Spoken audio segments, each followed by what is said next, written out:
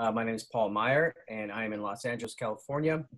And today we're talking about Under the Cottonwood Tree. Let me just read a little introduction. I have Carlos will chime in here in a second, but it's 1949, and the sleepy little village of Algodones, New Mexico is about to be awoken by strange magic. An enchanted cookie transforms Carlos Lucero from a boy into a black and white calf. It's up to his older brother Amadeo to find a way to change him back.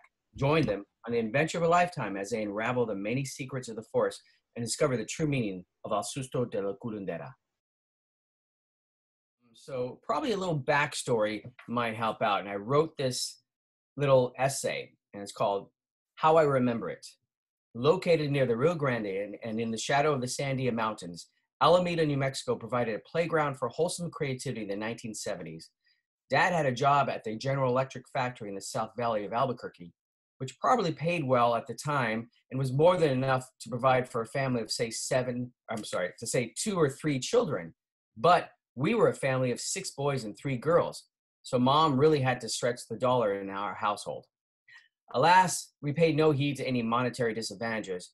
Instead, we were too busy building houses in the cottonwood trees and catching crawdads in irrigation ditches to understand the struggle. We made do with what we had, and one of the things that we had was a big backyard and the desire to harness creativity. While other families were off taking summer vacations to far-off lands, we borrowed our cousin Kathleen Saavedra's state-of-the-art Super 8 camera and made silent movies about battling space aliens and landed in the backyard. One year, we made a comic book about a Chicano superhero named Caramba. Issue number 1 was Caramba versus Uncle Julian. I think there could have been another issue where Caramba beat the Harlem Globetrotters in basketball, but I'm not too sure.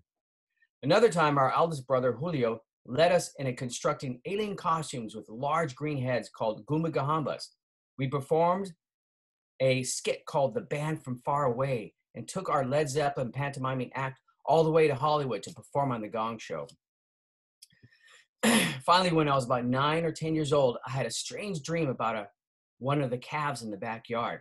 I told my brother Carlos about it, and bang, just like that, we had a summer project. Soon Carlos would be taking photos of the entire family and placing each of us in little scenes to reenact the dream. Then Julio used the photos to base a drawing out of the story. After that, we would take all the drawings to the local copy shop to make photocopied spiral books. In my dream, the mysterious young boy was actually a buddy of mine from down the street named Teddy Aragon. But for some reason, we replaced Teddy with our cousin Joey Lovato. I guess we thought he fit the part better. Sorry, Teddy. So here it is, the calf, the caterpillar, and Joey.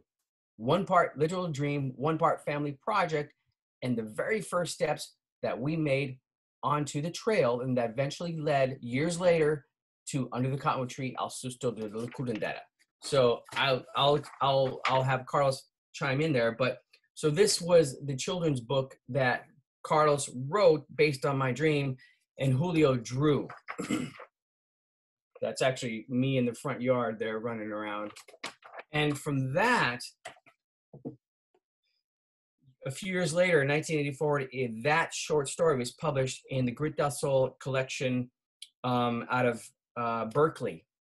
It was an anthology that year from Octavio. The publisher was Quinta Sol. Actually, Carlos can chime in here after that. And then finally, years later, that story morphed into Under the Cottonwood Tree, El Susto de la Curandera. Okay, I want to introduce myself. My name is Carlos Meyer, and I'm coming to you from Albuquerque, the North Valley of Albuquerque here in New Mexico. Here in Albuquerque, if you're a native from Albuquerque, you reference yourself as yo soy puro buqueño. So I'm a buqueño here. You can see the adobe walls and everything. And anyway, I want to mirror off of what Paul was talking about, how the evolution of this book came about. We grew up in a rural area off the Rio Grande River where it was farmland, there was all kinds of stuff. To make some money on the side, I would raise cattle. And so I would go raise cattle. We had a big backyard, and I would hire cheap labor. And the cheap labor were my younger brothers. I don't know if I ever paid him any money, but I used to, no. But they used to help me raise the cattle. I would raise them, and then I'd take them to the sale barn and sell them.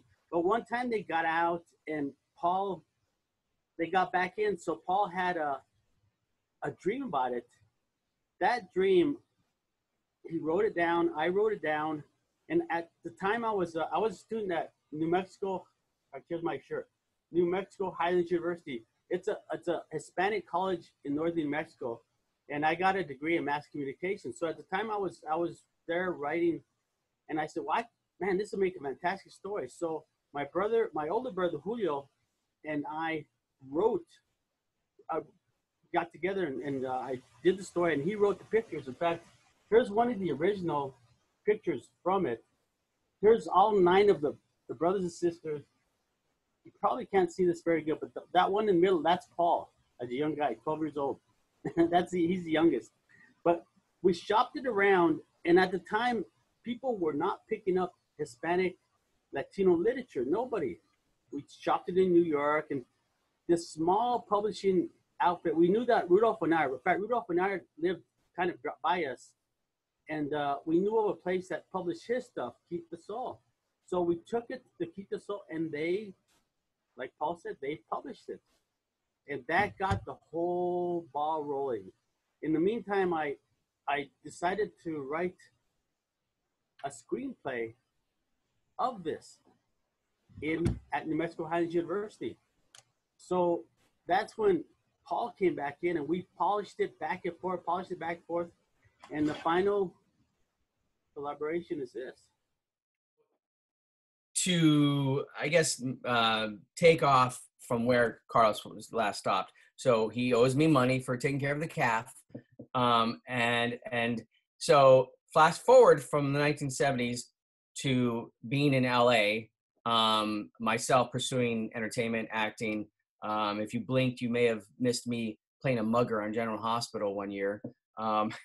So there I was, and I was thinking, well, why don't I just do my own stuff? Why don't I create my own stories? Because it's all about storytelling, right? So if you're acting, you're telling one part of a larger picture, but when you're writing something, you're telling the whole story, right? So I took Carlos's screenplay that he polished at New Mexico Highlands University.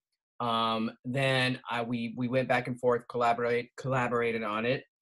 We took it as far as we could, we thought, because we had it actually greenlit for a $3 million budget at one particular production company. We had a lead actress lined up, a director attached. It's in Hollywood, it's all about attachments, right? So we're attaching these names.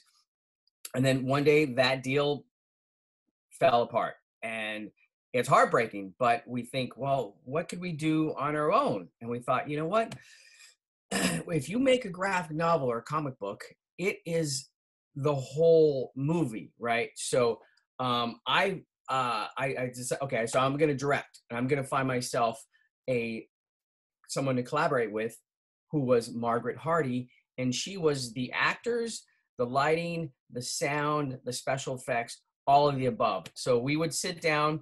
She actually only lives a few miles away from me in Los Angeles, and we'd sit down and we'd collaborate, and we'd sit and we go through each picture, and we'd say, or each panel, and we'd say, all right, I want Amadeo to be at the fence and Jose the rat on the bottom, and it was a fun collaboration, because it's comic books and graphic novels. It's a collaborative medium. You need more than one. Well, actually, I guess there are do it all people, but that's not me. I can't draw. So thankfully we got on our team Margaret Hardy, took to the next level. We did we raised money in Kickstarter last year, and we're all set to go for a book tour.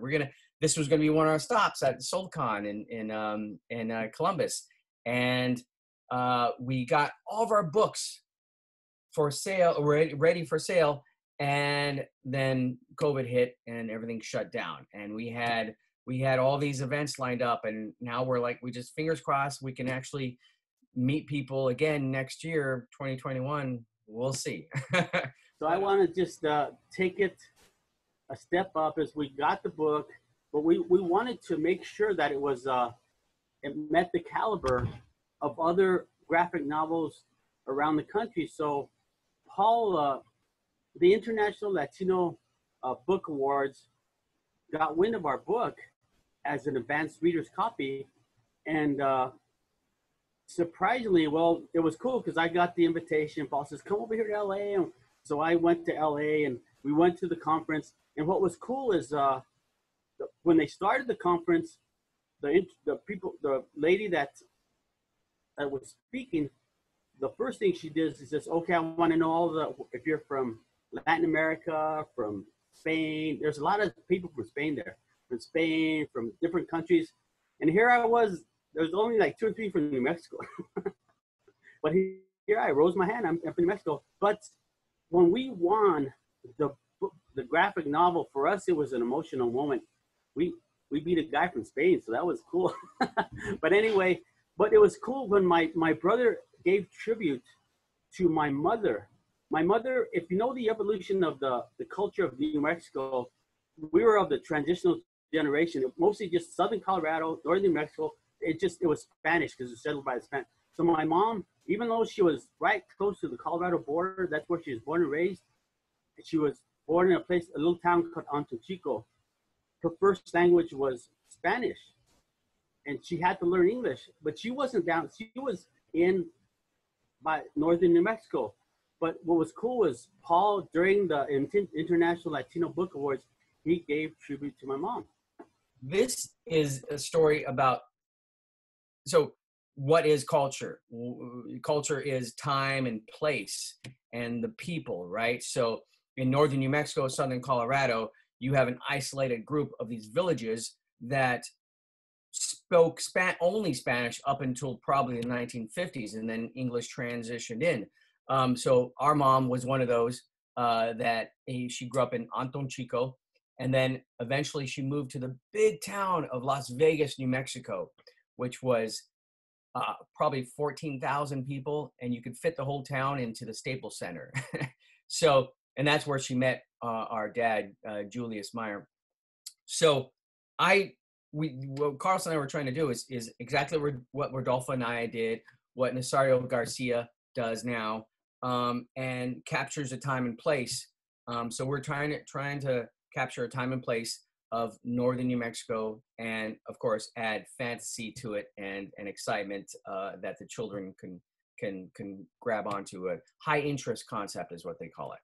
But Mark Twain captured a place in time in rural Mississippi, and he captured the Mississippi Valley. If Mark Twain was alive, he would have made a graphic novel like ours. So ours is in an entertaining and graphic novel version, is capturing the Rio Grande Valley. And I want to distinguish, because there's a lower Rio Grande Valley, and that's in the Texas region, but we're the upper Rio Grande Valley. That's where the Rio Grande starts in Colorado. The Rio Grande River starts, and that's where we are. So we're basically capturing a place in time in graphic novel. A lot of people, the older generation from New Mexico, they're relating to it because a lot of the words we use, a lot of the Spanglish words, like there's a word here in New Mexico called it's sapo. And I'll just to give you a highlight, sapo. Here in New Mexico, the word sapo means something different, literally, than what it means. Because literally, sapo means a toad or a frog. But in Mexico, we use it as being lucky. So sapo means you're being lucky, but you'll have to read the book to know why. Finding your little area to be your own, and you find yourself, and to tell your own story, right? You want to be able to tell your own story, and that's what Carlos and I are doing in Under the Cottonwood Tree. We're telling our regional story, our colloquialisms, or our Spanish words that are used have different meanings in New Mexico than they do with my compadre who was born in Tijuana. His Spanish, there's little words that don't translate completely, and we're celebrating the differences without putting the other differences down. You know what I mean? It's like, this is who we are, and we're not saying we're better. We're saying we're different, and let's celebrate that. But when I was a kid, I couldn't find. I think I had ADD. I don't think I was ever diagnosed with it, but I think I couldn't really have attention here or there. And I found myself gravitating towards the libraries because I wasn't the best at sports. So I wasn't playing basketball or soccer like the other kids. I did, but I wasn't the best at it. So I'd find myself in the libraries, finding my little place, my little area. And then I wasn't even where the cool kids were in the library because they were reading novels. Well, I was over here reading comic books. And I'm like, but for me, that was a little escape. That was a little, I could sit and read a comic book and I had a great day. Where other kids were in the library reading novels but what I'm trying to say is comic books are just as worthy as those novels. They can be a stepping stone, as TG, well, sure, this is TG, my lovely cat. Comic books can be a stepping stone, or you can stay there, and that's great. I think I wrote. It's ironic that I started off in comic books and then worked my way around back into them. I think I wrote I got a report one year when I was probably in 5th grade and horrible student again, because I think I had ADD. But here's a little report I did. If you're looking for a fun hobby, consider comic books. Just look at all your choices. You have villains fighting superheroes, hilarious, funny characters, and all sorts of space adventures. And don't think you have to be a kid to read comics. Adult comic books are popular too. You can also consider them investments. Comic books can become very valuable in their old age. Okay. You're having a boring day, just pick up a comic book and be transported to wherever your heart desires. So that's where my mind was when I was a little kid. I think we want to continue this story with Under the Cottonwood Tree. So there are other projects on the sidelines. One actually for myself and my partner, JC Crawl out here in Los Angeles, is a comedy horror comic book called Sod about it's Tremors meets Attack of the Killer Tomatoes. So it's comedy horror about a small town who's being overrun by carnivorous Venus flytrap / your front lawn hybrid. So it's comedy horror. We have 2 more issues to go, and then we're gonna turn it into a graphic novel. And then for Under the Cottonwood Tree, there is number 2 in this adventure is going to be right now working title is Under the Cottonwood Tree in the River of Time. So we find our kids going back in time and having an adventure in New Mexico in the 1500s or 1600s. We haven't decided. And then the 3rd book is all about them coming back to our time travel. And I believe we're going to call that Under the Cottonwood Tree and the 7 cities of Cibola, but we're not sure yet. So that is that's what we're so it's hard to work in an environment that I'm too busy. It's in this COVID environment, it's very distracting. I don't feel like I can't, hey, let's work on this project because, well, the world is in chaos right now. I don't feel like working on stuff, but eventually we'll get there. But I want Carlos is going to talk about Marisol's Monsters. I just want to mirror a little bit off of what Paul was saying about, because these, I call them chamacos. There's Carlos, Amadeo, all these characters in the book. They have a lot of interest left. Whenever we go to these podcasts, they're always asking, wow, what are they going to do next? What are they going to do next? So just as Paul said, we've got 2 versions going, and I'm writing down a bunch of plot points as Paul is. And but I do want to.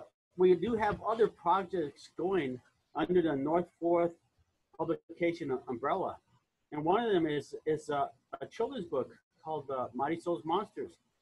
and it was written by myself and my daughter, and her name's Marisol, like you.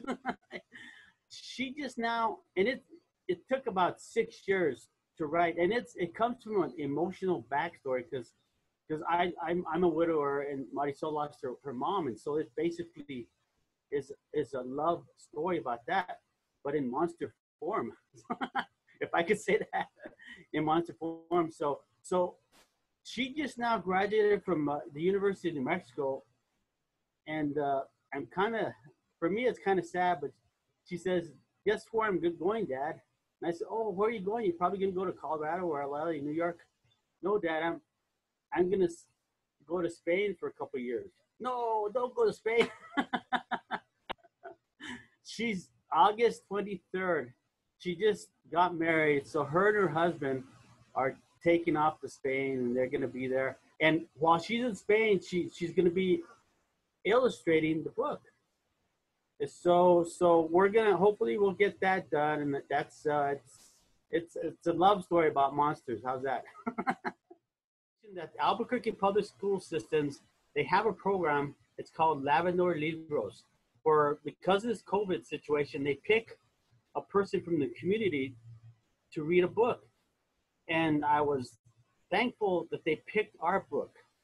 So City Councilor, Albuquerque City Councilor Brooke Brisson read our book on the Cottonwood Tree. So if you want a taste of a New Mexico fairy tale, go to YouTube, Google Labrador Libros, Brooke Brisson, and she'll give you a taste of our culture here in New Mexico. Please go to underthecottonwoodtree.com or utctbook.com. And when you click on there, you can actually watch some fun videos. We had Brooke Brisson read our story to some children for the Lavender Libros in Albuquerque. And you can purchase there. You'll be able to either purchase a digital, soft cover, or hard cover of our book, and PayPal it, and mailing is free in this time of COVID. So it may take a little longer, but it'll get to you. Yeah, underthecottonwoodtree.com.